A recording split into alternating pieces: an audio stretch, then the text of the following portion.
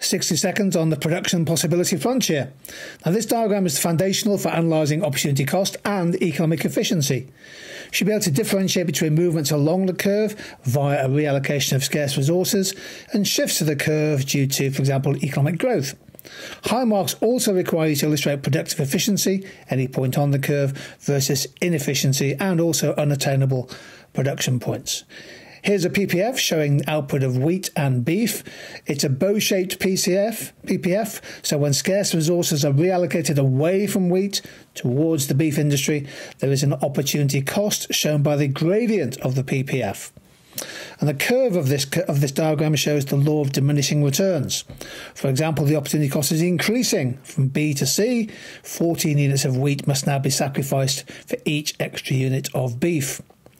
Now, an outward shift to the PPF means that the total output of both beef and wheat can increase as shown here. This is an improvement in potential output or economic growth. And in this diagram, higher productivity in the beef industry, with all factors held constant, causes a pivotal outward shift in the production possibility curve. Any point that lies on the PPF is an efficient allocation of resources, whereas points inside the PPF, for example D and E, show an inefficient allocation of scarce resources, since it's possible to use more of one good without sacrificing any of the other. F is an output combination that's not yet attainable because it lies beyond the existing PPF.